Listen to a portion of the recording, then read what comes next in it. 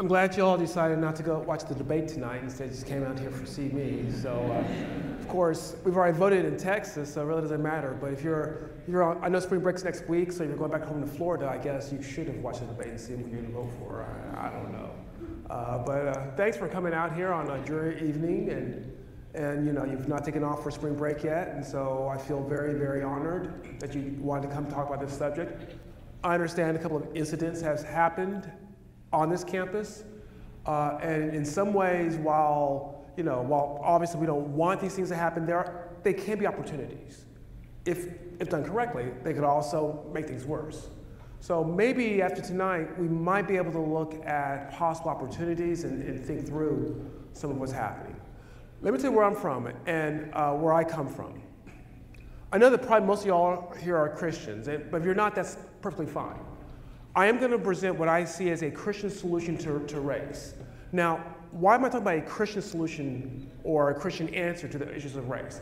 I believe that if my faith means anything, that on issues of morality is going to give me a unique perspective. This is a great engineering school. There is no Christian perspective, I think, on engineering. But there is a Christian perspective on morality.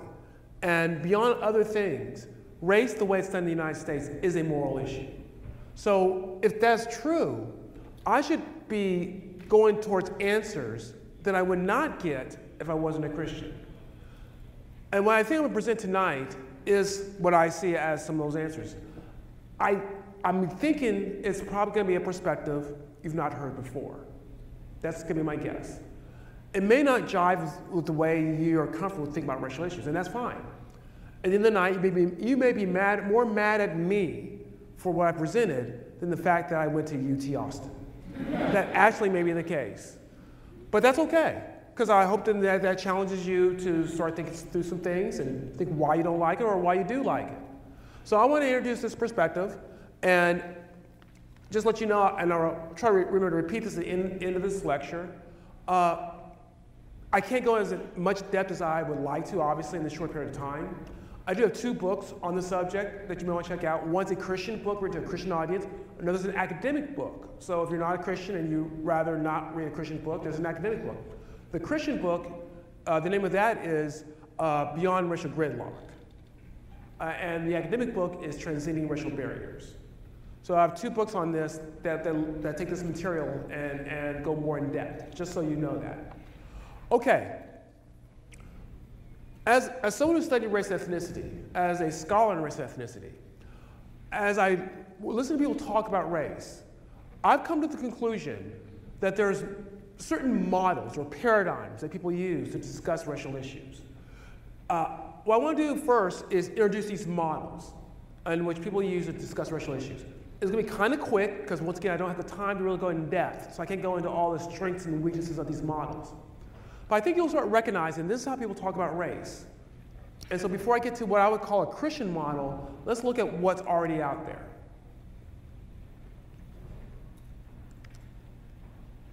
All right, how do we deal with racial conflict here in the United States? The first model is what we call colorblindness.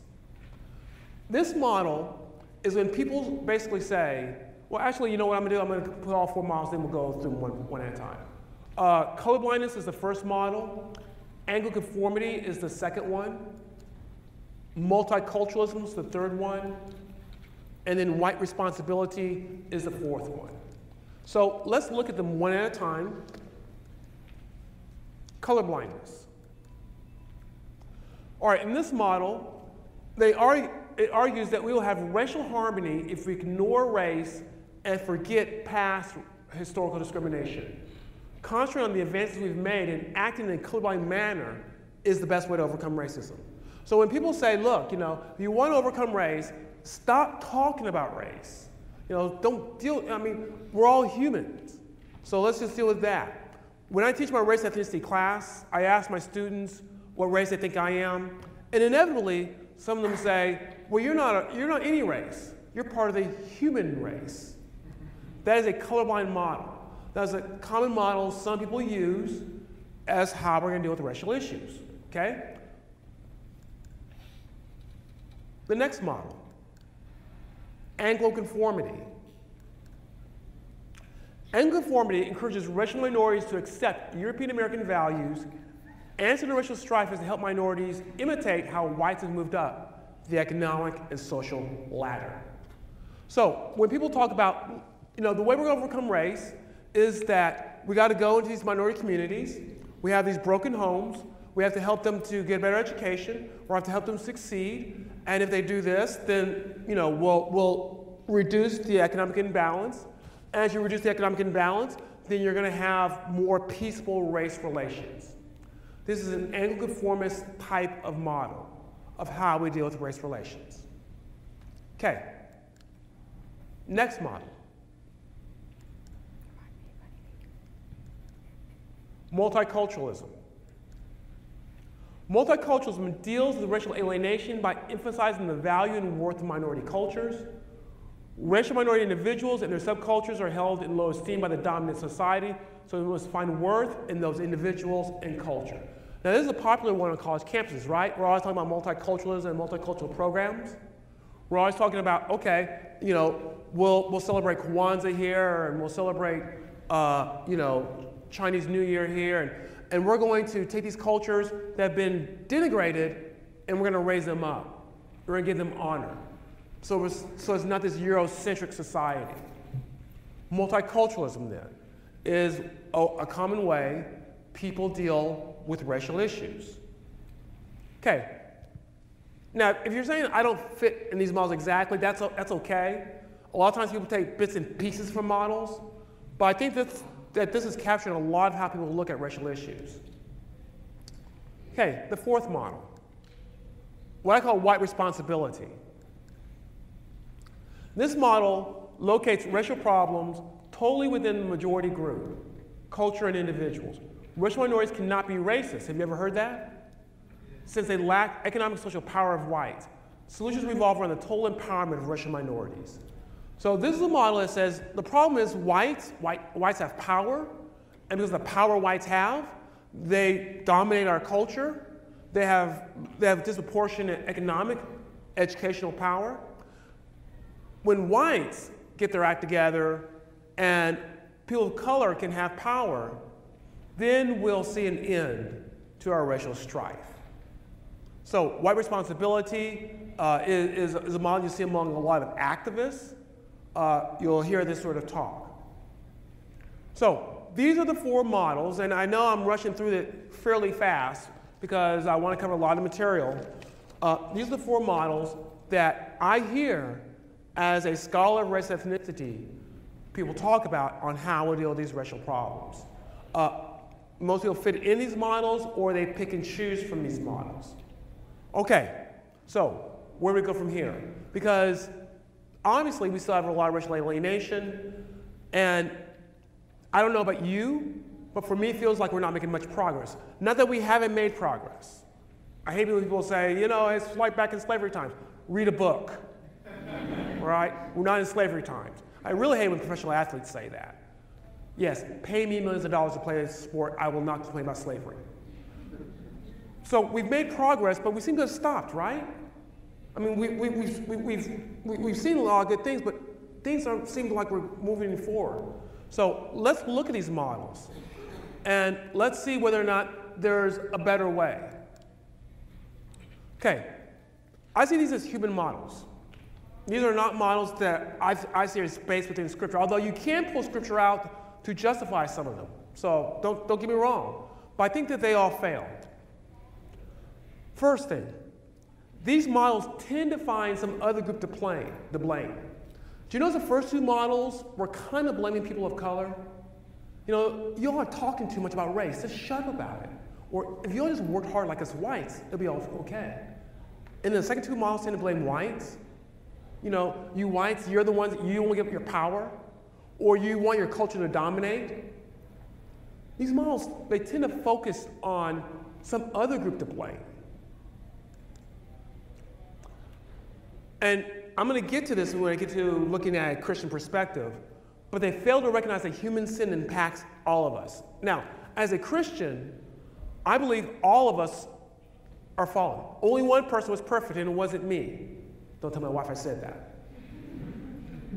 So if that is true, and if I believe that, then when there's interactions with people of different races, can I believe that one racial group is perfect and the other one is not?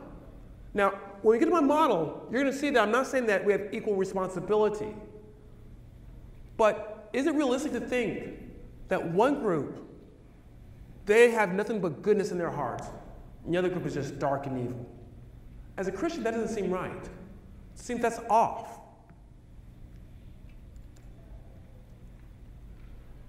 A holistic Christian model would seek to harmonize all of us regardless of our failings.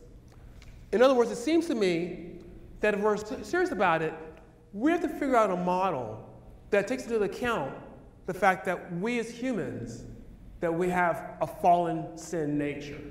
That if given the chance, that we'll take advantage of other people, even if it's not fair. In fact, as a social scientist, I can tell you that humans have an incredible ability to rationalize horrible things. So whatever solution we have has to take this into account. So I argue that the problem with all the models I just showed you is that they do not take into consideration human depravity. As a Christian, human depravity basically means that we're all fallen, that we left our own devices.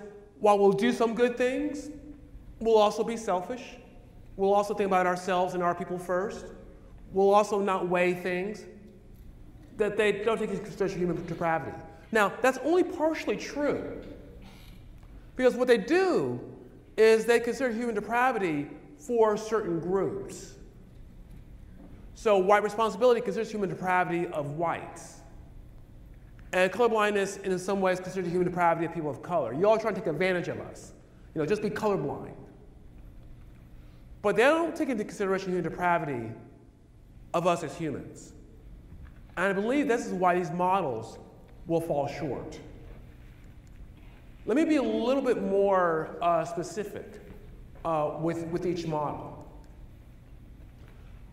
Colorblindness convinces whites to ignore racial issues and keep the status quo.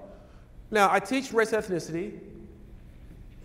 The status quo in our society, even with a black president, and great things, black president, even black president, is that European Americans have disproportionate power in our society. Income, education, status. Has it changed? Yes, it's changed. So the status quo then is a status quo where European Americans are ahead of everyone. To keep the status quo then is to keep European Americans with disproportionate power. Colorblindness shades us from seeing that. Let's just pretend everything is okay. It's not unlike, if you get in a basketball game and we know about our racial history, so things have been unfair, you have an unfair ref, and you get behind 25 points, and then the ref says, okay, I'm gonna call it fair now. You're not gonna feel like, okay, it's cool now, he's calling it fair now. You're behind 25 points. You're probably gonna lose. So, colorblindness blinds us to this reality. And conformity convinces whites that people of color have created their own problems. Now, I'm not going to stand up here and say, well, people of color don't create any of their own problems. I know enough brothers and sisters who create their own problems, all right? Can we be real here, okay? But we do live in a society where there are certain structural pressures and factors so that, yes, we have some people of color who, they're going to mess up. They're not, no matter what the situation is, they're not doing the right thing. But when you live in a society where there's additional barriers, you're less likely to succeed because of those barriers. So some people of color who would have succeeded don't succeed because there's additional barriers that they're overcoming. And the barriers are not overtly racist today, most of the time. It could be historical barriers. Why are Native Americans not succeeding? They live in lands that, that no one else wanted because they were forced there. You know where they have to live? And I can say this here, Oklahoma. We can all agree. We hate the Oklahoma, right? You see, you learn how to connect with your audience one way or another. Neil told me some Aggie jokes to tell, but I'm not going to do that because I'm a nice guy, you know. Human depravity. Convince people of color that all problems reside within the culture of the majority group. In other words, the majority group culture is the problem. Minority cultures are not a problem. Now, let's be honest. All of our cultures, from whatever race, we have problems. The problems differ, but they're there. There are things about my culture as an African American that I do not like. Yet multiculturalism kind of almost idealizes minority cultures. Once again, human depravity blinds us to the failings of our own culture. Human depravity convinces people of color that they have done nothing to create racial alienation. In other words, racial alienation is only because of what white people do. We people of color don't do anything to create racial alienation, right? If we're honest, we know that's not true.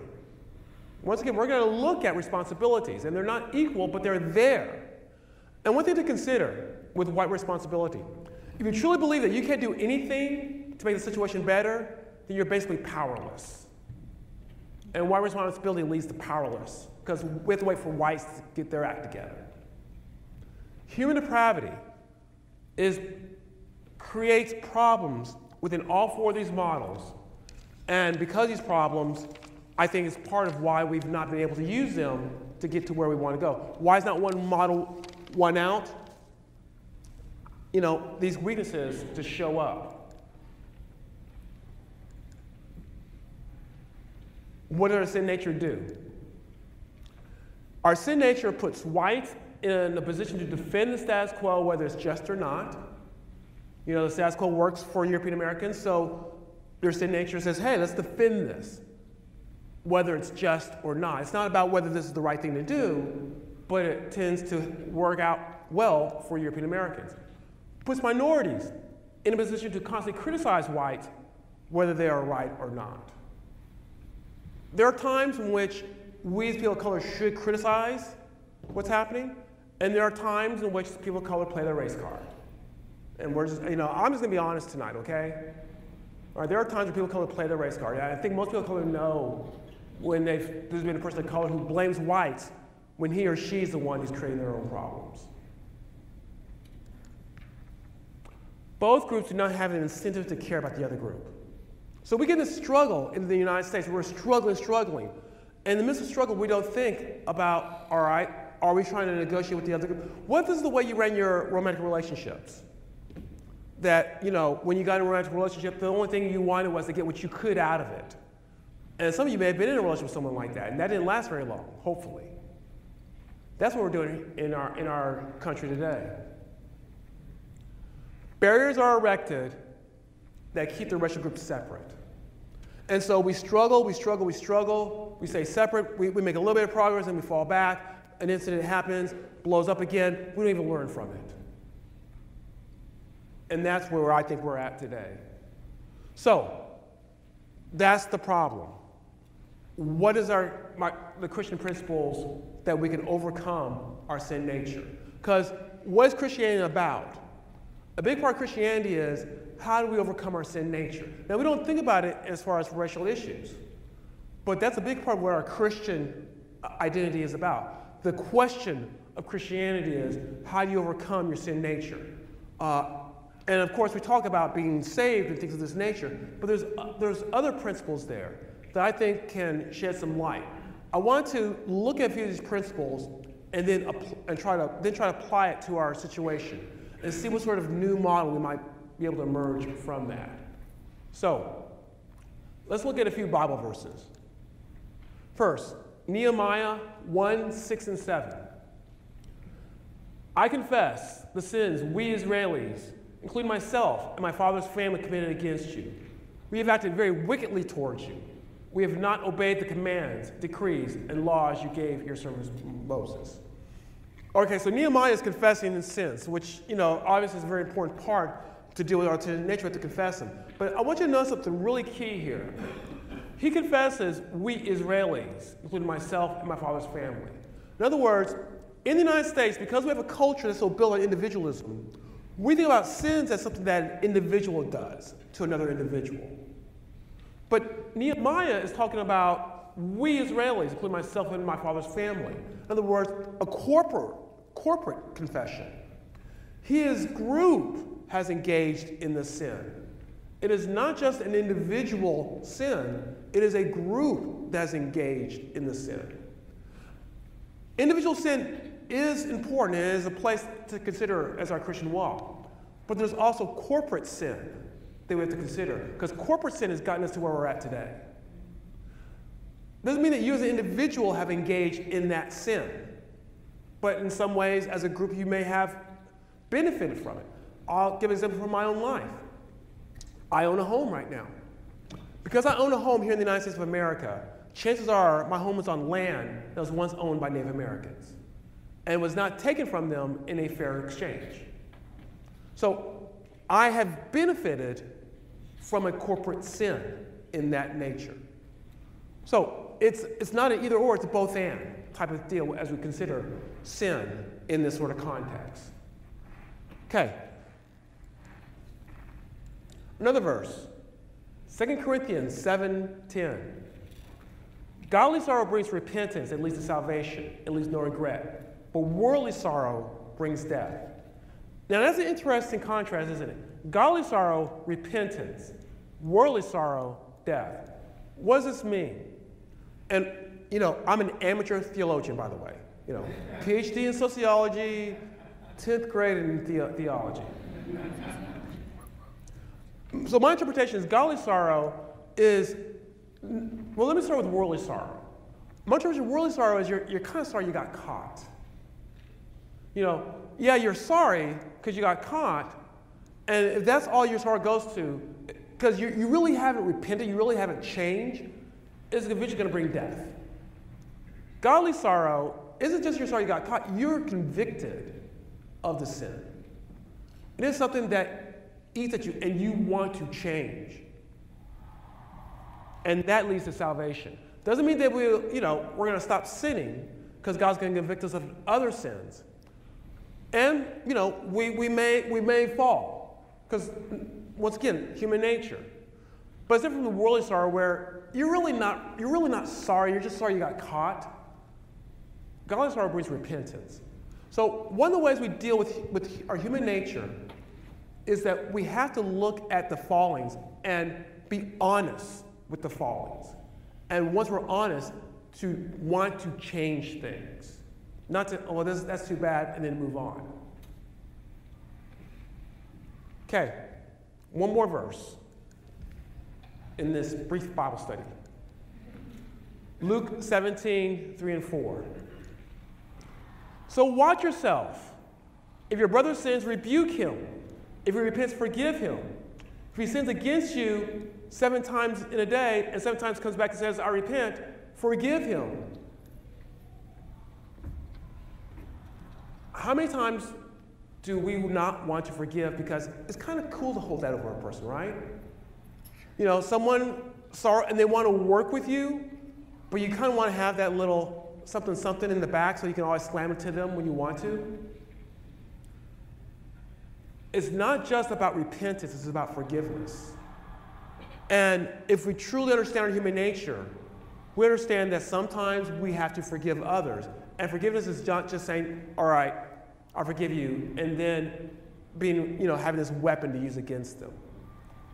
7 times in a day, my wife can use this verse a lot with me. I repent, forgive him. Jesus didn't say, bring it back up and, add it to their list. So how does Christianity deal with sin? It recognizes the sin, wants to turn away from the sin, and then because we're all fallen as sin happens, we want to build each other up, not use it as a club against others. I think as we look at our Christian faith, it says something about the human nature, the sin nature, that I argue is at the root of our problems with race. So let me touch on some initial implications, and then let me try to build this model.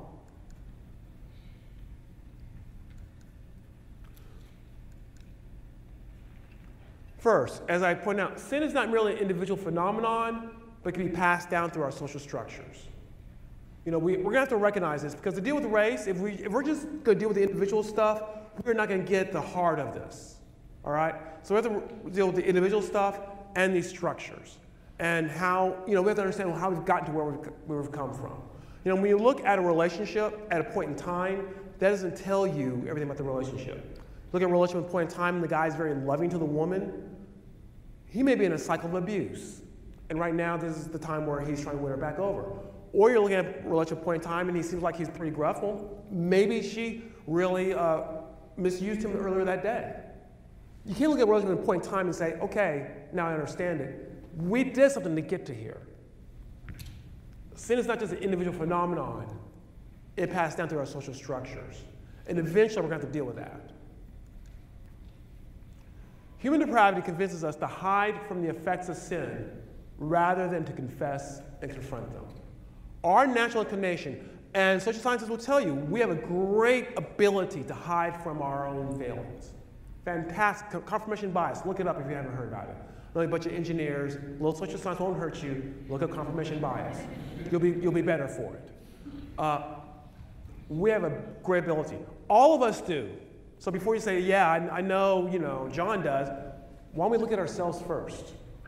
You know, we have the ability to hide from the effects of sin rather than to confess and confront them. Human depravity also convinces those mistreated to exaggerate their mistreatment so they can gain from the guilty feelings of others. We've seen this in individuals, right? We've had individuals in our lives, they've had something bad happen to them, they keep exaggerating it to get sympathy. That is a tendency from human depravity.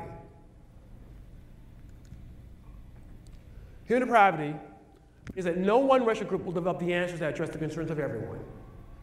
They will only concentrate on their own interests.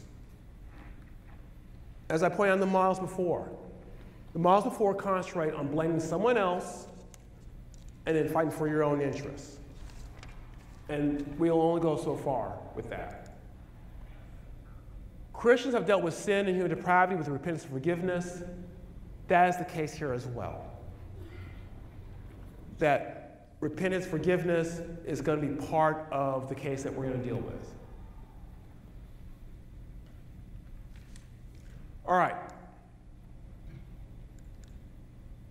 I'm going to break this down to white Christians and Christians of color real quickly here, because, you know, the final model is going to look like it's sort of this, you know, everyone's doing the same thing, but it's really not. And, you know, I'm still fleshing out exactly what it would mean. But I want to break it down with white Christians and then Christians of color to think about these racial issues. First thing, I think white Christians must understand how they benefit from racism. Now, some of you may or may not have heard of this term, white privilege. If you've not heard of it, please Google it, look it up, read about it. And I do a little exercise in my class. I have them look through white privilege and say, well, which of these are the most relevant, which of these are the least relevant? You know, because I want them to be critically thinking. But basically, white privilege talks about hidden ways whites benefit in our larger society. And I think understanding that is going to help give you more compassion in dealing with racial issues. Must be willing to deal with structural injustice. Understand as a European American, it's not enough for you to tell a person of color, look, you know, I have friends of color, or I'm not personally racist. That's not going to be enough, okay? I'm glad, it's good. We can be cool, you know? There are structural problems that are here, and we have to take an honest look at these structural problems. Now, you've heard me up here, right? Have I been saying that people of color, all their problems come from structural problems? Have I said that? No, okay? So yeah, there are some people of color there who are jerks, okay? I get that. Get beyond that. There are still structural problems out there that have to be dealt with.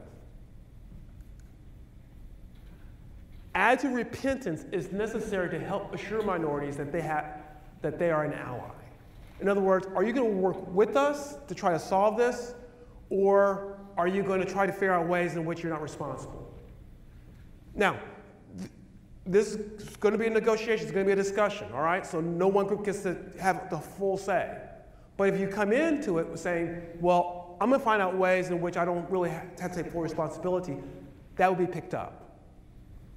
So this is where the whole concept of repentance comes in there. Remember, is it a godly sorrow or is it a worldly sorrow?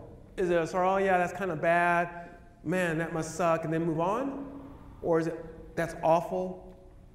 Are there ways, real ways, we can change this problem? White Christians will often fear that minorities will use white guilt to exploit whites. Now, and we'll get to this when we talk about Christians of color, there are people of color who do that.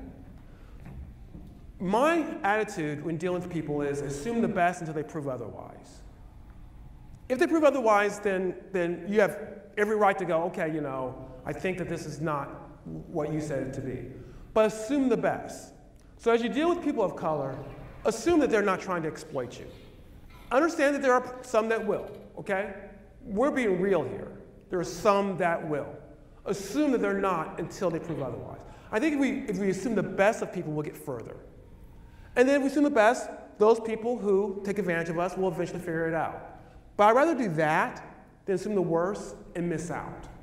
And I fear we're missing out because we assume the worst. I understand your fear. We need to work through that fear.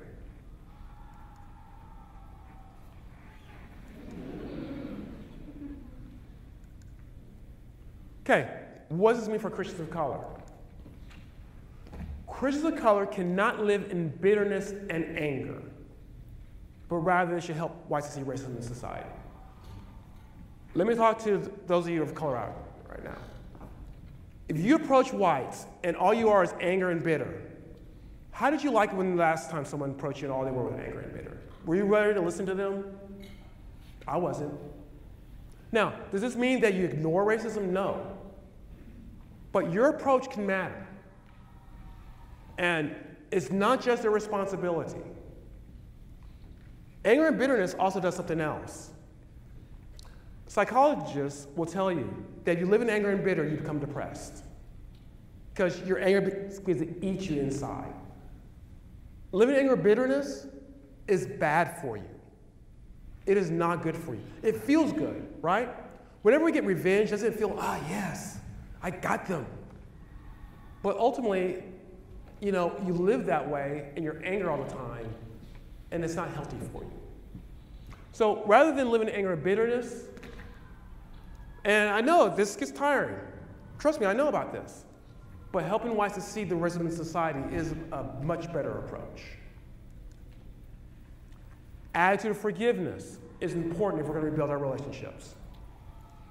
What did the Bible say? 7 times. Remember, my wife puts up with me, okay?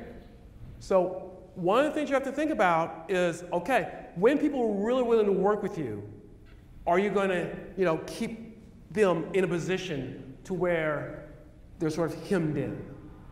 Because we've seen this happen, and it can continue to happen. Or you're going to forgive and move forward with that. And if you forgive, you're letting the club down. You can't hit them over the head again. Now, obviously, you forgive someone, they do the same thing, then you have to forgive them again. You don't let them off the hook in that way. But you can't use that as a club to keep them in their place. Attitude of forgiveness is going to be important. People of color will often fear that whites will not help them overcome racism. There's a reason for this, right? Many times whites will not help them overcome racism.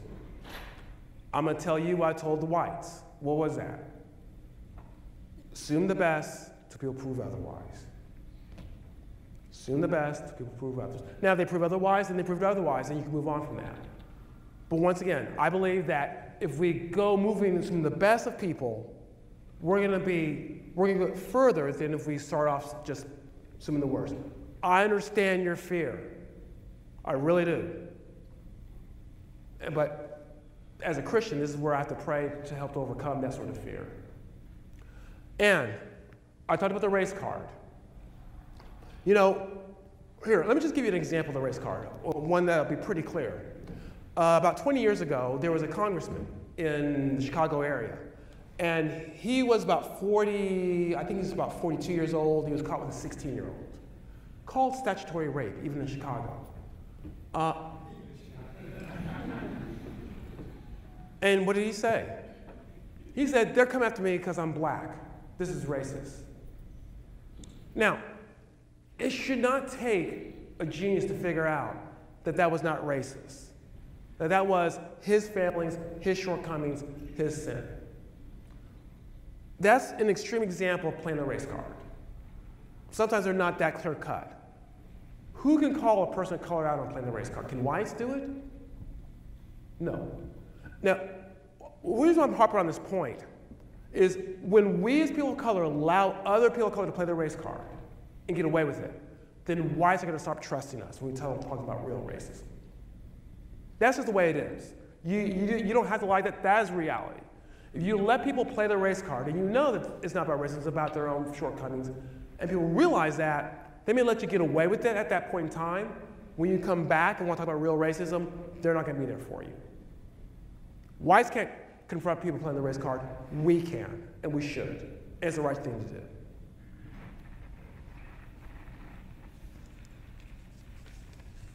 Now, I want to talk about what I call a mutual obligations approach. I think this is different from the models. I think it builds in the fact that we have the problems of human depravity, that all of us are fallen creatures, that, and then we have to compensate for that. It's not a pure instant approach.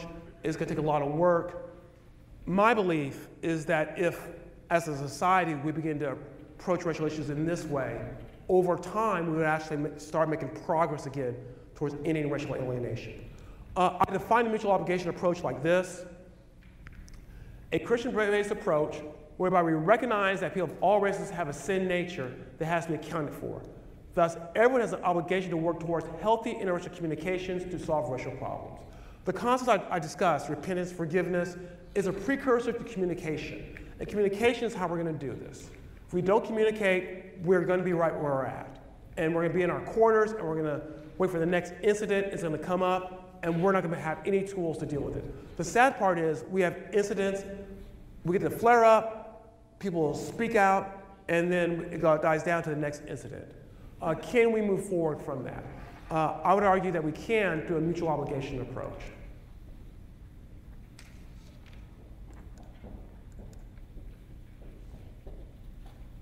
Okay. First thing, we have to work towards honest, open communications with each other, even with the problem of human depravity. Because if you take note that what happens is that we don't communicate with each other. We yell at each other, but we don't listen to each other.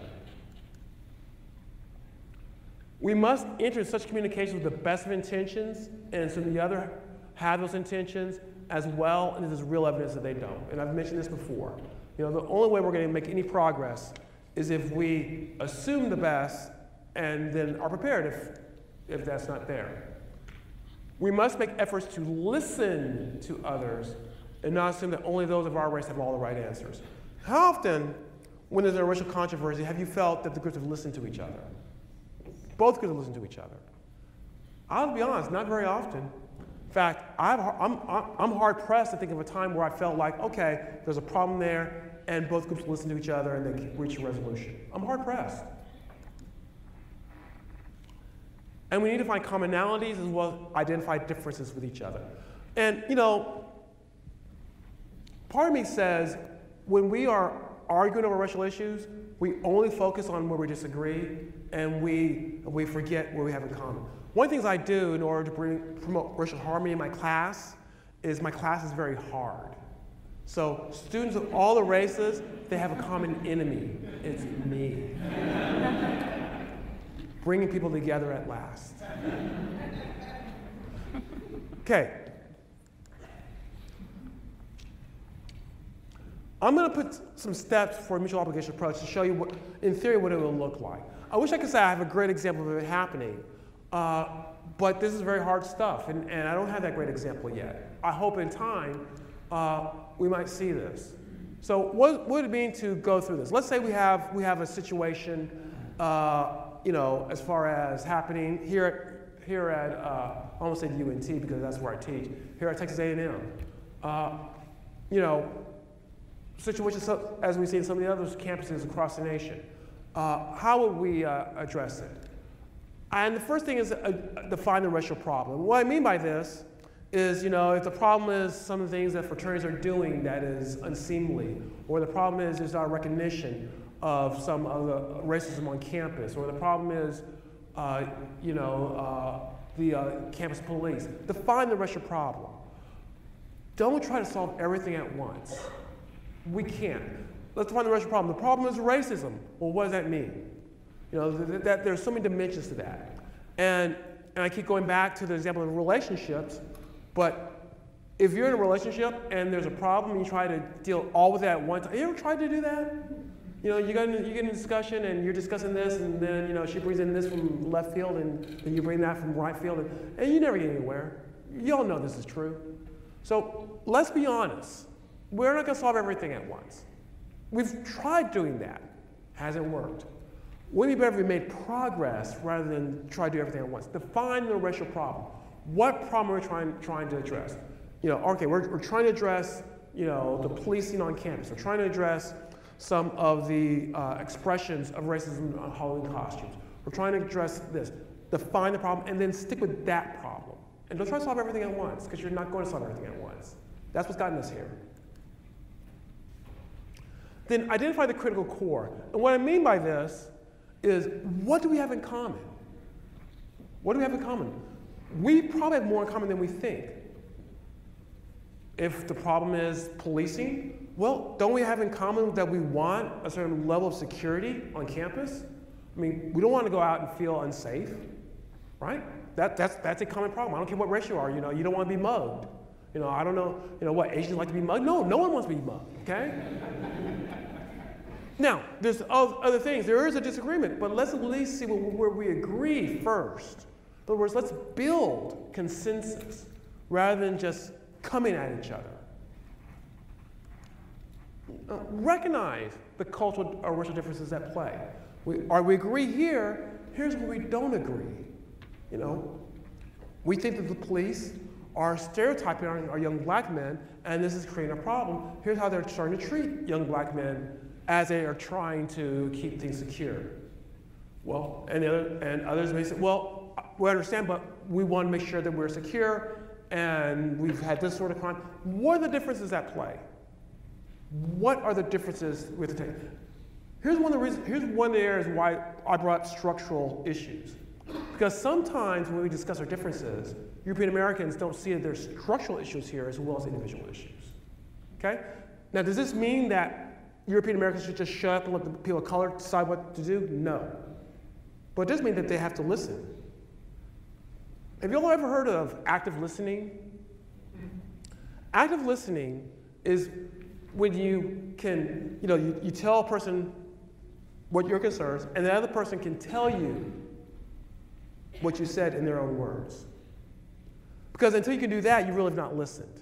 Because sometimes when we talk, the other person's talking, and what we're doing is we're forming what we're going to say, right? So recognize the differences. In fact, at this stage, what you want to do is be able to say, okay, I've heard this is your concern. And the other group says, yeah, that's our concern. So if you can do that, then as you try to solve the problem, why not develop ideas that address the concerns of the racial outgroup? So if you're a person of color and you're engaged in this conversation, your solution has to address the concerns of the majority group. Likewise. So you can't just have a solution that just addresses your own group's problems. You have to try to think about how to address other people's problems, to reach out to other people. Now, that doesn't mean that you're going to provide a solution that they're going to go, yeah, because they'll probably still feel it falls short. But there's at least the attempt to reach out to other people. Rather than say, this is what we want, how can we scheme to get what we want? If that's all we're going to do, then we're just going to be where we're at. If you're happy with the racial status quo, fine. I'm not. I don't think you all are, or you'd be watching the debate or going to spring break.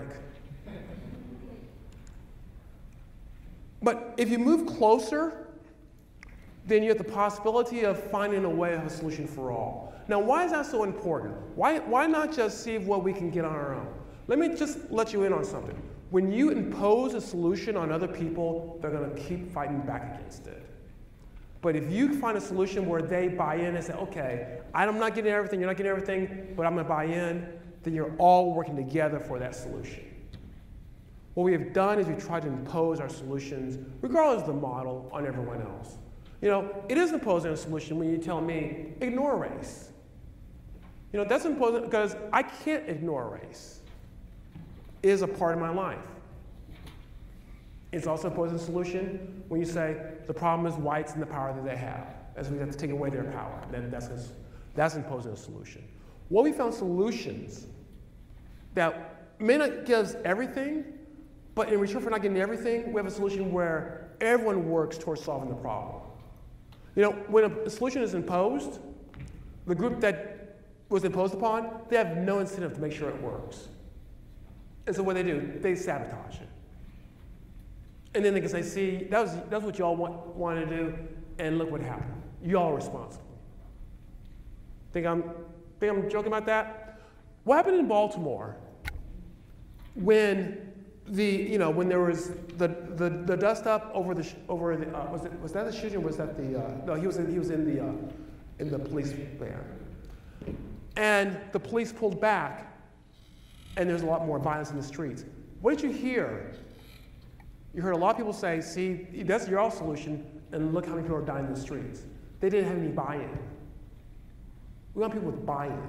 Even if we don't get everything we want buy-in, because that's how we're going to move forward. I think that's I would argue that's more a Christian approach towards it, rather than sitting in our own silos and figuring out how we can get over on someone. So this is my suggestions on a more Christian perspective. Once again, I'll just say that a couple of books if you're interested in reading further about it. I know that you're broke college students for the most part, and so buying another book is you'd rather put a drill bit in your head. I get that. But if at one point you actually do get out here, make money, and get a job, you might actually want to buy one of these books. But if you're interested in the Christian book, that one is Beyond Racial Gridlock. The academic book is Transcending Racial Barriers. So if you're interested in that further, and also I understand we're going to take some questions, so if you all want to drill me and tell me how utterly ridiculous this solution is, it won't be the first time someone said that. Thank you.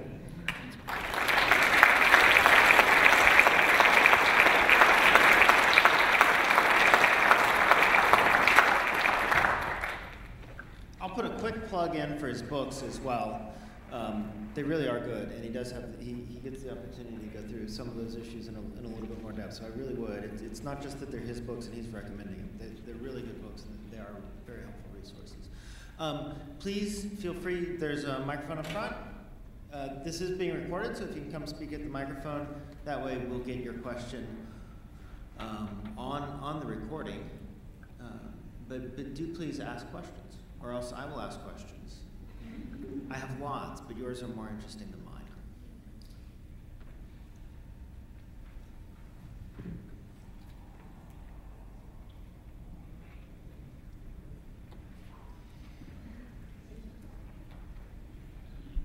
Dr. Yancey, thanks for coming. My question is, what are some things you hear well-meaning white people say that carries a tone of racism and we're not even aware of it?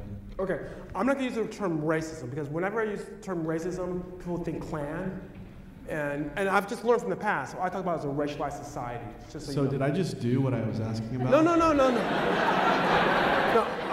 I'm explaining what I do. So I think I gave one, I don't see race, for example. Because I know that's well-meaning, but when you don't say race, that's part of my identity. It's not the most important part, okay? I'm a child of God, that's the most important part. But, do you see male? Yes, you see male. You see race. And so when people say, I don't see race, I think that's a well-meaning statement, but it denies part of who I am. And so, that's one of the statements I can think of that whites say that, I know what they mean. And of course, being the sort of person I am, I'm not going to say, of course you see race, you see race, you see race. I'm not going to say that, but I kind of feel taken aback a little bit about it. And if I bring up an issue, a racial issue, I'm not saying you have to agree with me.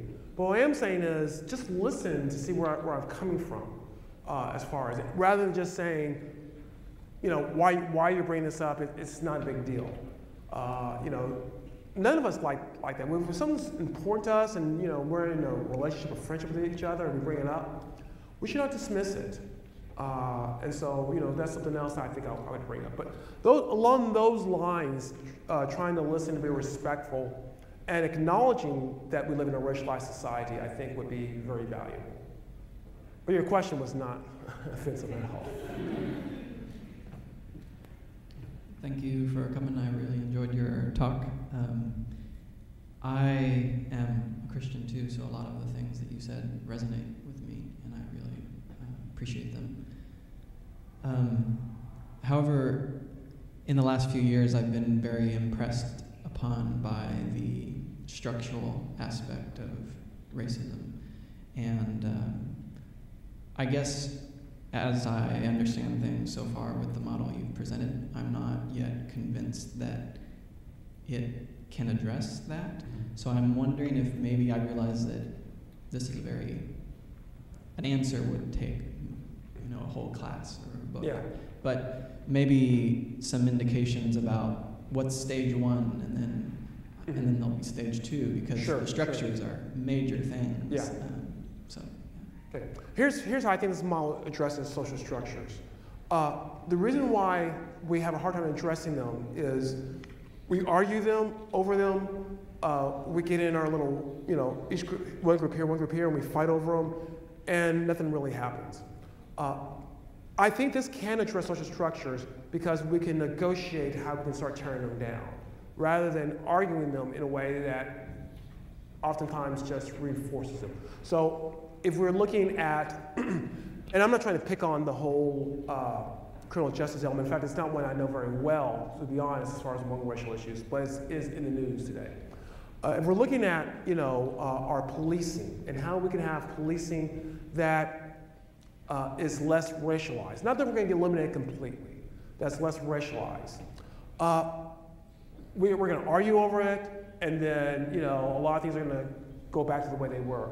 But if we work towards a possibility of, okay, here are some reforms that are going to be useful. Here are some other things we can do. How can we begin to move away from that? And if we have buy-in from people from a lot of different groups, then I think we can start moving away. You're right, it is not going to happen overnight. I mean, look, if I could solve racism overnight, would I be in College Station here right now? Come on. I try to be a good Christian, but I'm greedier than that. I'd be making millions of dollars somewhere else and be in Tahiti somewhere.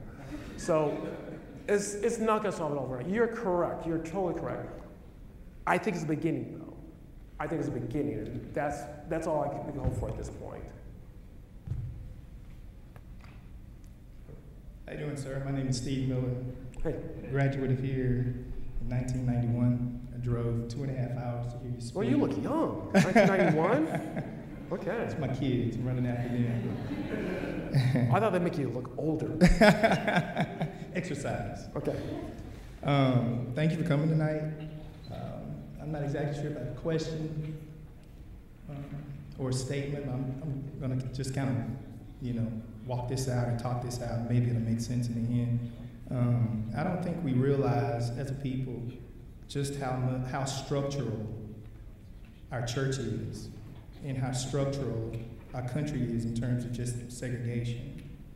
I'm a Democrat, and I have a lot of liberal friends that really believe in racial equality, right? And they're sincere. But there's a problem that I have with even Democrats in that the way they live their lives is still segregated. They still go to segregated churches. They still live in segregated neighborhoods. They still have I call them loved ones without color, friends. Same thing with the church. I think you were right on point with what you said about sin. But how do we really get to the sin issue when, if we do believe in it and we start practicing it, but then on Sunday morning we turn around and go right back to our segregated churches? And if we go right back to our segregated churches, that completely undoes, it reverses what we've been striving for. So it's not harmless that we go to segregated churches and that we live completely segregated lives. At some point, we have to value each other. On Sunday morning, that's when we're our quintessential selves. And when we're our pure selves and we're separate, that's saying something, even within inside the house of God. If you've really paid attention over the last 3 years, when all of this really started happening with police brutality, you haven't heard one single coherent statement from the church. The church has not led on this. They have not been out front. But in effect, our politicians have become our theologians. And I think that's wrong. Men of God have taken a step back and have allowed other people to lead. Guys, I remember when I was in the 5th grade, and I'll be through here in a minute, not in the 5th grade, when I was 5. I remember thinking to myself, why, after when I played with little Johnny and little Susan, do we go our separate ways after school? And why don't we worship together? I remember intimately thinking to myself that I'm inferior. That's the reason why I don't worship with people who look different from myself. And when we go to different churches today, separate as people, that's the message that we're sending, that one group of people are inferior, another group of people are superior. So my question to you is, what can we do to make Sunday morning at 11 the most integrated hour of the week instead of the most segregated hour? Because that really means something. It says something.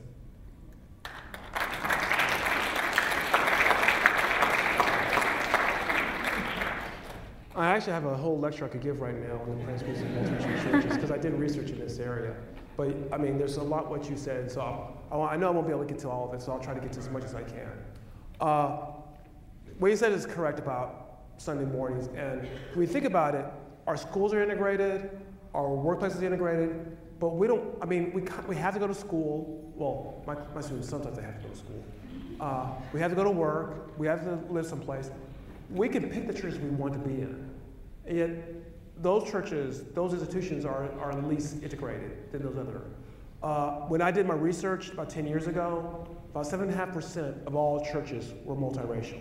And we define that by having no group that's more than 80% of the church. So, I'm not talking about being multiracial as far as having no majority group.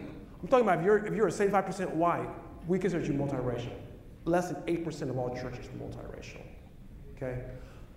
Like I said, I could talk a long time. There's a lot of things that churches can do to become more integrated. The leadership structure, the worship style, and intentionality, thinking through their purpose. I've written a book on this, One Body, One Spirit, and it's not an academic book, so it's, doesn't have standard deviation or anything like that. Although you're an engineer, so you should be happy about that. Technical stuff. But that's books really for pastors and church leaders. So what about you all? Let me just challenge you all, just to think about this. If you go to a church that's mostly of your own group, it's hard for me to ask you to stop going to your church. Why don't you, every now and then, go to a different church and one that's of a different group? And just go a few times, just get to know a few people. And who knows, maybe when you move on from College Station, because there's life after College Station, and you move somewhere else, you might find a church of a different race. That's you choosing to be in that sort of situation. Let me just encourage you all as individuals. If you get into church leadership, why don't you think about some of these issues such as church, having a diverse church leadership, your worship style, things of this nature. I'm tempted to launch into, a lot of what I've gotten into, and I think that would eat up all the rest of the time, literally. So let me just finish with this. I know I couldn't cover everything, but I agree with you that the church, we Christians are saying something when we go to churches of your own race mostly. This is not just about Christians when it comes to how you live it out. A friend of mine did some very interesting research. And as you probably would guess, we sent out surveys to people, and you ask them about racial issues. The more education they have, the more tolerant they look. And so he looked at this, all these surveys sent out to whites, and these whites were, the more education you had, the more likely you were to say that you would send your kids to an integrated school and you live in an integrated neighborhood. And then they used the census data to see where whites actually lived. And they found when they controlled for everything, the more educated a white person was, the less likely they were to live in an integrated neighborhood, and the less likely they were to send their kids to an integrated school. And so what does that say? Here's my interpretation of that. That education actually gives you an ability to hide from yourself what reality actually is. You can convince yourself you're very tolerant. You know how to answer surveys to show you're very tolerant, but the way you live your life is not very tolerant. So I think that there's a big need for introspection.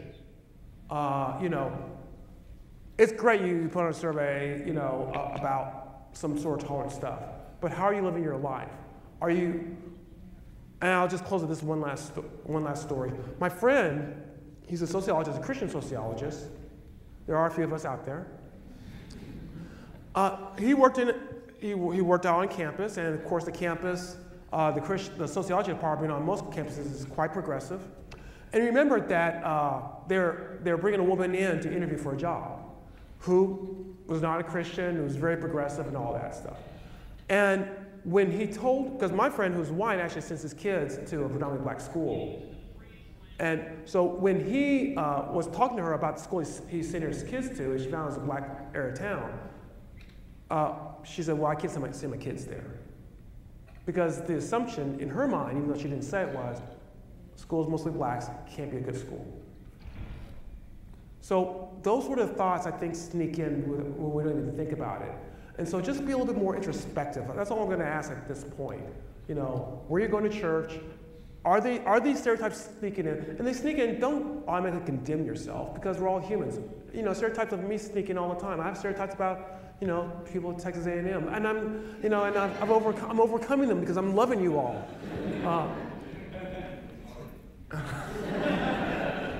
But just be more introspective, and I think you'll push the ball forward a little bit more. Thanks for your comments. Hi there. Thank you so much for the talk. Really enjoyed it. I actually had a pretty specific question about this third step that you were talking about. It seemed really intriguing to me, especially because I really enjoy people, and I like the differences that make us who we are, and the idea of where we come from and our background contributing to who we are and how we interact with the world. And so I was wondering if maybe you could go a little deeper into because I understand it conceptually, but how I, as a Christian student at Texas A&M, can really go about that in a respectful and effective way, to learn about how those cultural and racial differences exist in my own life and my own interactions, and for each different culture and each different race, and how I can both obtain that information respectfully and efficiently, and then use it in my interactions with other people. Yeah, that's a great question. All right, when I'm presenting this, I'm thinking, how we're solving problems, but how can you as an individual use this? And what I would say is, as you encounter people of different races, this also could be a way of dealing with the issues that come up. For example, if that person is talking about a racial issue and you don't agree with them, you could think about, all right, I don't agree with them. Where do we agree? Let me listen to this person and let me active listening. Depending on your relationship with them, obviously if this is someone that you don't know very well, it's hard then to ask that they listen to you. But if it's a friend, then you say, can you listen to where I'm coming from? Sort of negotiate that. And well, you may gain more understanding, and they may gain more understanding. And that's where conversations we're not having a lot today across race. What tends to happen, I think, and this is not true for everyone, obviously, is that we do develop friends of different races. But we stay kind of surface And especially when it gets to racial issues, we have no-go zones. Yeah, I'll talk with this person about, the school and work and maybe relationships, but, the whole Black Lives Matter thing, I don't want to go there because, I don't want to get in that argument. Obviously, not everyone you're going to be able to have that conversation with. But I guess I'm asking to take a little bit of a bold step and broach the conversation and see whether it's possible. So, I want to understand where you're coming from on this, and then as you actively listen, hopefully they'll be open to see where you come from. You say, well, here's how I see it, and then, and then there could be more understanding, more of a conversation, so that, excuse me, when we get to the point where we have to solve bigger problems, we already have these networks of friendships, and we already have practiced how to do this. So as an individual, I think you can do that, even if you can't really, deal with the large racial issues that are happening on campus. So that's what I would encourage. You mind if I say something to her about that question as well? Sure. I think part of the way you framed it could be wrong, in that it seems like more curiosity. And you're curious and you ask people who are not friends or you loosely connected with questions like that. But I would say the best way to approach it is for all of us to have true friendships with people outside of our race that we are in dialogue with. I mean, not just true friendships that are, sort of on the fringe, but true friendships when you eat together, you ride in a car together, when you spend the night together, each other's homes. When you truly live life together, then the answer to those questions is automatically come up because you're living them. But if you have to ask somebody that may be unrelated to you or fringe in your lifestyle or fringe in your life, then it's sort of objectifying that person because you really don't know them. But if you're living that life, the answer to those questions just automatically come out through life, through living it. So I would suggest, and I don't know what type of friends that you have, but I would suggest that you immerse yourself in other friendships other than friendships that are European. Because we don't realize how segregated we are in this life. We are segregated. We live in segregated neighborhoods. We live in segregated churches. We only have integrated schools in the rural areas of Texas, but in the rural areas of the United States, but in the cities, in the urban areas, we're all segregated. So unless we start living a life with people who are different from us, then we're going to be forced to ask these questions rather than live these questions because we're in constant living dialogue with each other. We have to have other people who are friends who are outside of our race that we truly, truly are genuine. That's my question. Hi, I had a question kind of similar to hers, and kind of related to the man about the well-intended white people questions and whatnot. She asked that question as someone who wants to help this issue further along, but as a black person who's encountered well-intended, unintentional racism, how do you fix that when they are not willing to see what they did wrong? Like, for example, growing up, I've heard lots of things like, wow, you're really pretty for a black girl, or you speak so well, you can't be black, or I would never date a black girl unless she looked like you, or she couldn't be any darker. But when I confronted them and got like, what does that even mean? What is, like, they were like, if it's a compliment, don't get offended. Like, how do you right. approach that without getting angry? Right. Right. Our emotions are emotions, and so we're going to get angry. Understanding that if we immediately go with the anger, then it's probably going to turn them off. That's just human nature. Having said that, as I said, I think, people will prove themselves not having good intentions, and at that point, you can only do so much, because it's in nature. When someone says something that is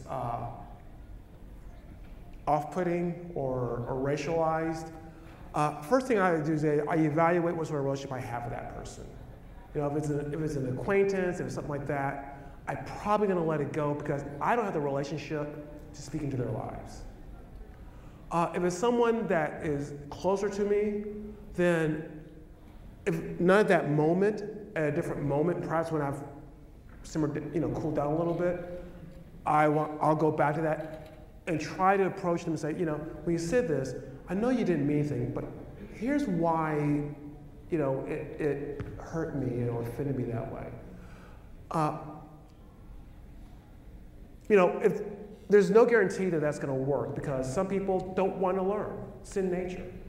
Some people do. And if we could approach them in that way, a lot of times people go, I didn't realize that. And then we can open up that sort of dialogue. I'm not saying this is an easy thing to do, okay? But I think that's the best way to get through to it, to a person who says something such as, oh, you're pretty for a black girl, I think that's the best way to try to get through to them. And honestly, it'll either build your relationship closer or it'll tear it apart, at that point. But I think you give it the best chance by doing something like that. So, if you're angry, I understand. I mean, a comment like that, I understand why that makes you angry. I get that. Just being angry, though, is not going to be enough in order to have a conversation. So you might want to take a step back and then have that at a time. Just in any relationship, if someone says something that makes you angry, that's usually not the best time to resolve the issue.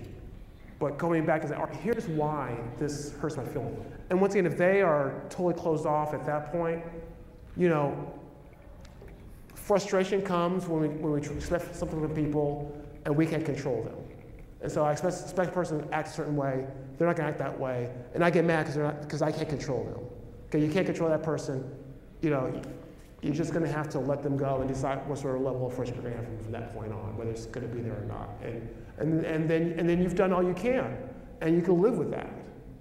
So that would be my suggestion on how to approach when someone says something that sort of racially insensitive towards that. So I hope that helps.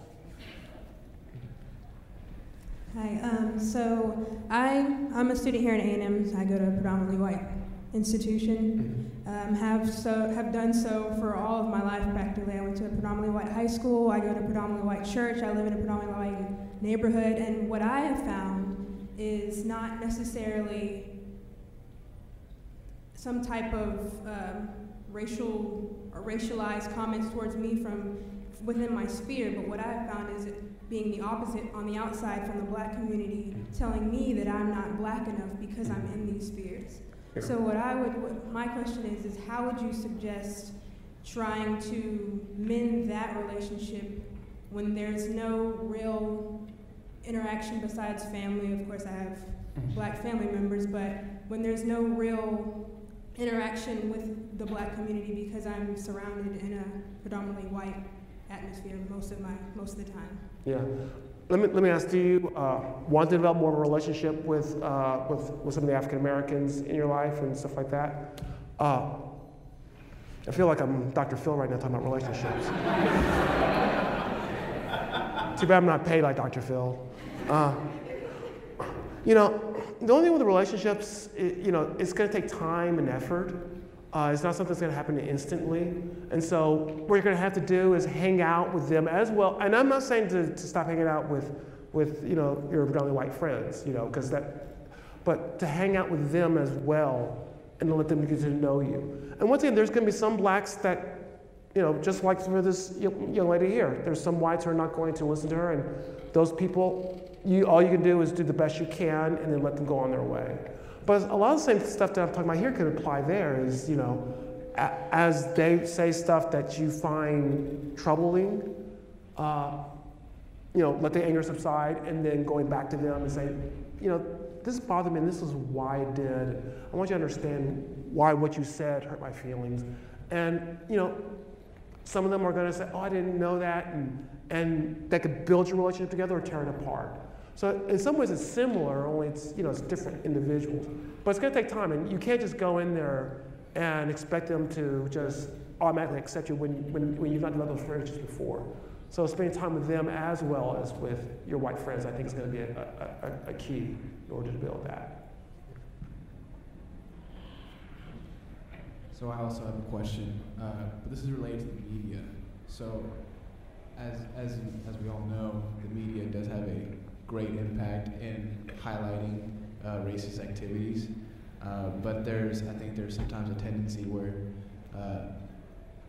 people are so flooded with so much racial coverage that there's a tendency to push it aside because they're just flooded and say, oh, I don't want to deal with this, even though those issues are definitely real.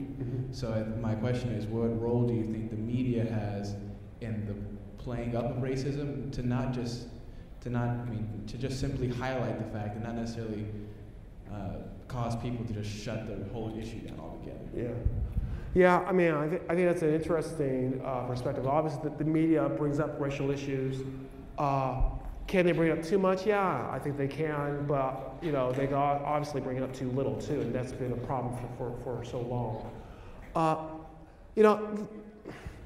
I guess, they say this. The media does not focus in on good stories. The media does not focus in on stories, hey, I went to school today, I came home, I wasn't hit by a car. The media doesn't care about that. And so when good things happen, the media doesn't play it up. And I really think that we have to learn how to get a balance. Part of it is the sensationalization of it. And so when a police officer actually helps an African American, that doesn't get played up. When he shoots an African American guy, that's going to make national news. That's part of the imbalance that is there. And so part of our responsibility is to find more balance and not just take it for what it is. In our society today, with Facebook, with everything like that, we can find the media that we want. And so one thing I would say is, if you have a certain perspective, don't just go to media from just that perspective. Go to media from different perspectives. Have friends across the political, the religious spectrum, and get a more holistic viewpoint of what's happening. And that can help balance out some ways. Now, as to what we can do about changing the media, the media, I think, will change as society changes. Does it help shape society a little bit? But I think as society changes, if we could have more, if we had more honest conversations, I think that would eventually get in the media, but it's going to take a long time. Because once again, they want to see, man shoot dog, not man save dog. Hi, thank you for being here tonight. I actually have two questions.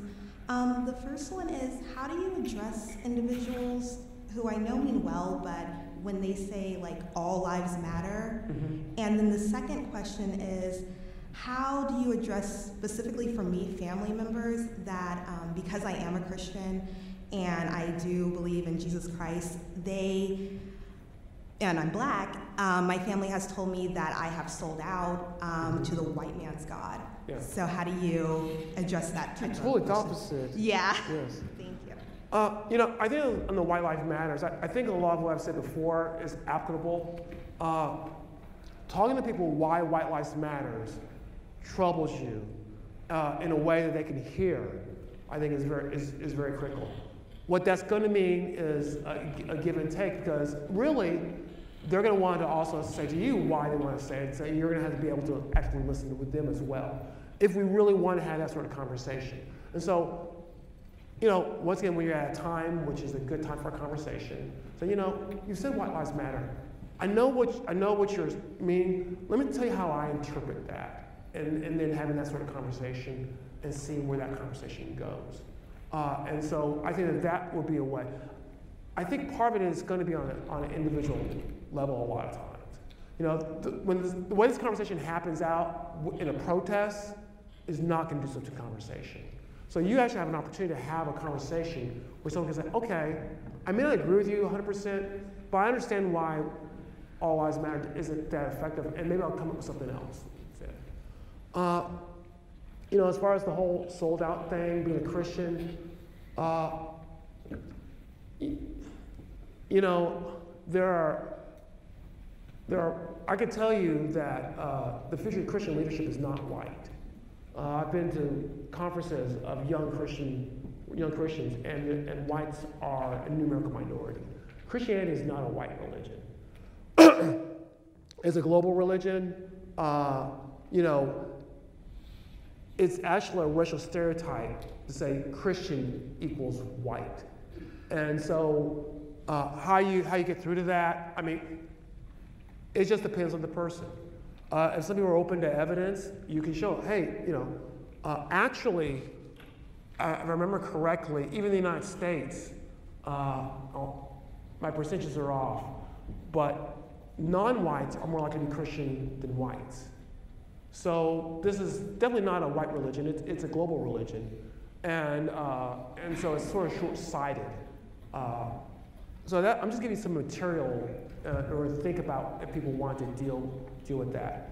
A lot of the ways in which you get through to them is the ways you get through to other people is by being in a situation where you can have this sort of conversation. And you maybe want to go into, you're attacking part of my identity, and I don't think that's fair because first of all, this is not a white religion, and second of all, I'm a person of color, and the way I practice it, that's going to be reflected in that as well.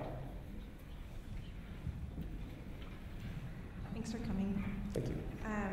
I have 2 questions too, but the answers may overlap. We've talked about some pretty big issues. So what are some of the racial problems that you think are most pressing or strategic for our country? And what are some of the racial problems that you're most interested in as a researcher? Boy, those are big questions. I think the controversy right now is big on the, policing. But I'm not sure I'm going to say that's the biggest problem. I'm just not sure that it is. I would actually say, as a Christian, I am disturbed by our churches. But as a society, probably what I would say is a bigger problem is residential segregation. There's a book called American Apartheid that makes the argument that residential segregation is the linchpin to poverty among African Americans, and I think the author is correct. The fact that we live in these different neighborhoods allows for all sorts of inequalities as far as schooling, as far as economics, as far as not living close to any industry. I would say that is probably the biggest problem.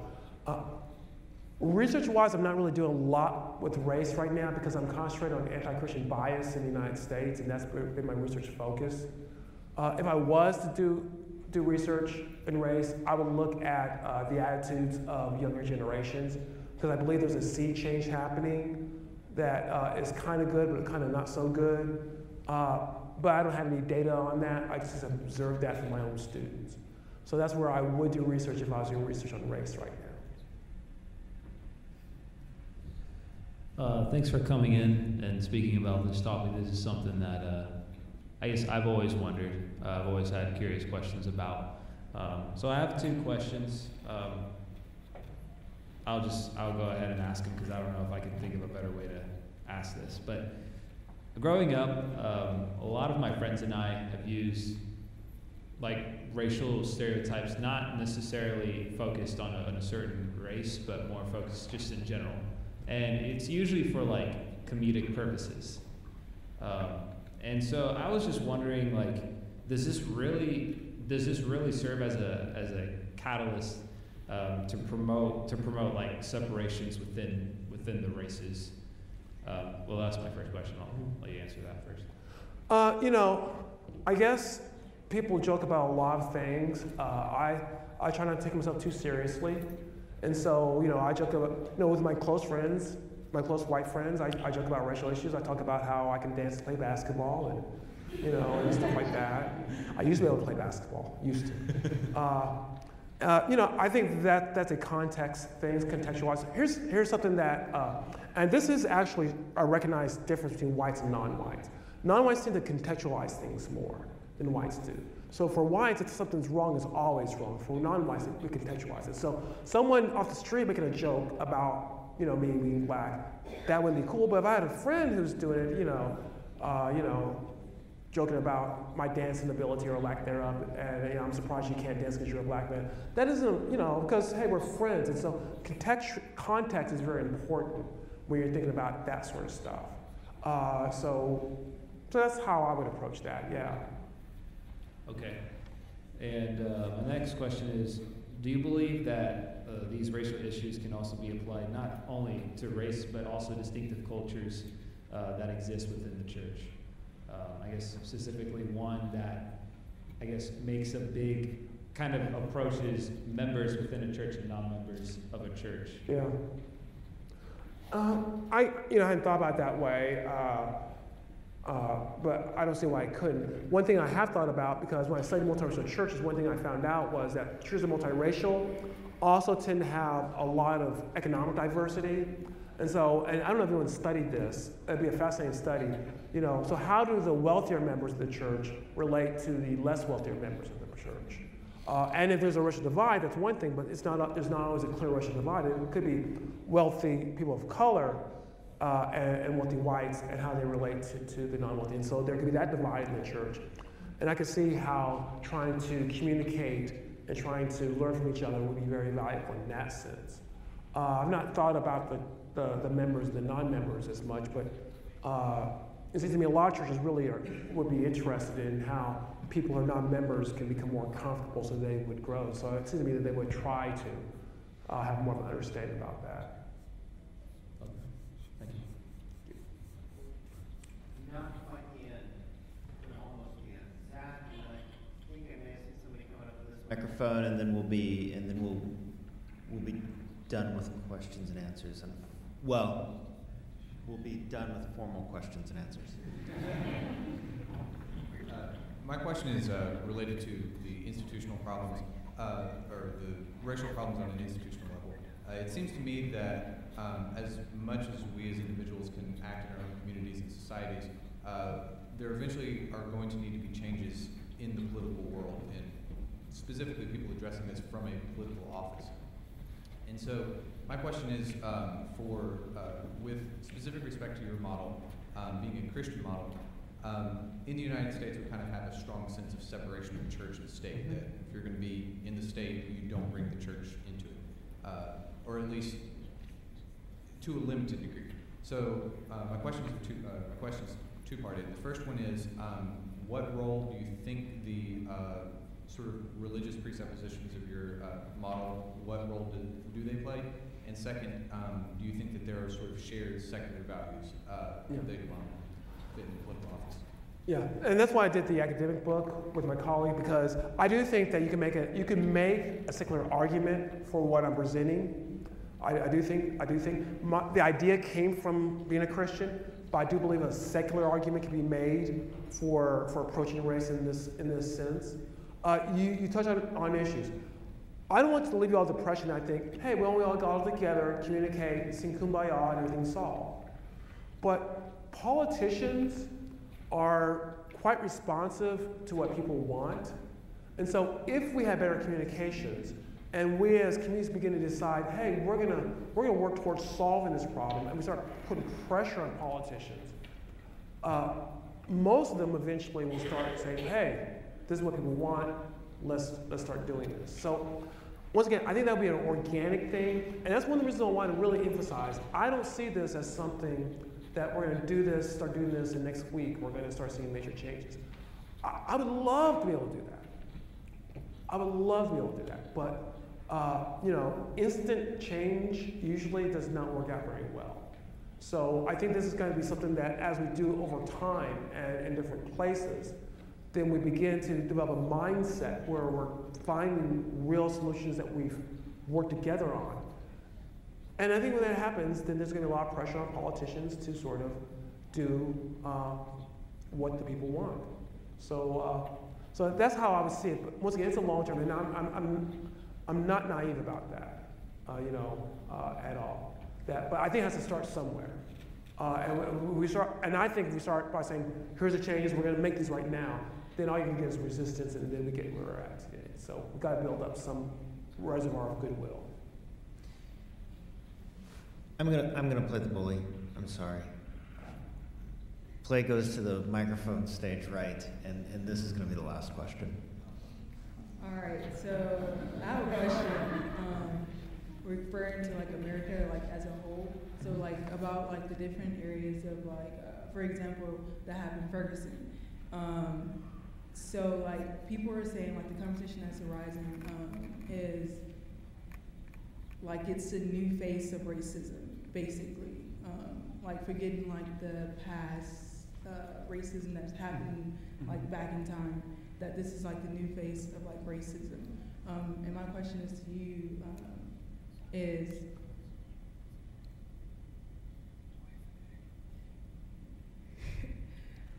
as you've been a racial bias like researcher, like how do you approach these situations by researching them? How do I research a situation like Ferguson? I'm sorry. Yeah, like that would be an example, but it's like many things going around in America. Yeah. Let me see if I take a stab at your question. I think you're asking me how do you look at racism in today where you don't have like, you know, over people saying that they're racist. Is that kind of what your question is? Yes. Or yeah. That actually is a kind of complicated problem that we have as social scientists, because we know that racial animosity exists, but there's also social pressures not to reveal it. And so how do we do research on that? I mean, we've tried some innovative methodologies. I say we as social scientists, not myself. You know, I've known scholars who give a list of statements, and then, you know, how many of these statements do you agree with, and then it's complicated on trying to figure out, you know, there's a racial statement in there, and then there's looking at what's called symbolic racism, so looking at an issue as a racial, non-racial component, and then trying to figure out, you know, how much of this is due to racism, and how much of this is due to a non-racial component, something like immigration reform. The bottom line is there's no really good answer to that at this point, because you know, any method we use, and this is true in social sciences, and this may be different in social sciences and engineering. There is no perfect method to study a phenomenon like racism. So, to some degree, it's as much art as it is science. You know, trying to figure out how our racial issues playing a role in this. I wish I could give you a really great answer, but I can't, because this is an ongoing tension that we have. We know that race plays a role, but we can't measure it because people aren't as forthcoming about their true feelings. So we do things to approximate that, but we truly can't get to it. So the bottom line is, we may not know how much race is playing a role in certain situations, but we know that it does.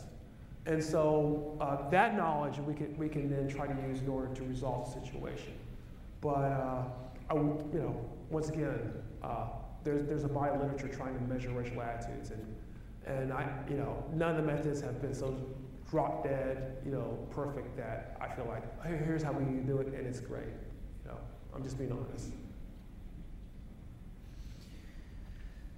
So I want to say, first of all, thank you all very much for coming. Thank you very much for a set of very interesting questions. I learned a lot from your questions. I appreciate that. One of the things that I think, just kind of sitting in my seat and listening, one of the themes that I heard repeated was opportunities for space and dialogue and creating real relationships with people who don't look like me. There's a group in the area in particular that's been working to create some of those conversation groups and conversation spaces called Be the Bridge. And one of the things that I would, if y'all are interested in that, if y'all are interested in getting in together with a group of people to talk about racial relationships and talk about issues of race, put your name on the bottom of put your email address on the bottom of the card, and we'll work with them to get that set up. Obviously, if you'd like to hear more about Christi, we would love to have you come talk about Christianity and the reasons for our faith as well, so that there are a couple of check boxes there. But if you really just want to talk about race, go ahead and put conversations about race or something that we can recognize, and we'll get you connected with those folks. And we'll probably also post something on the Facebook event page as well. So finally then, I said thank you to our audience, but also I'd like for you to join me in saying thank you very much to Dr. Yancey for being here.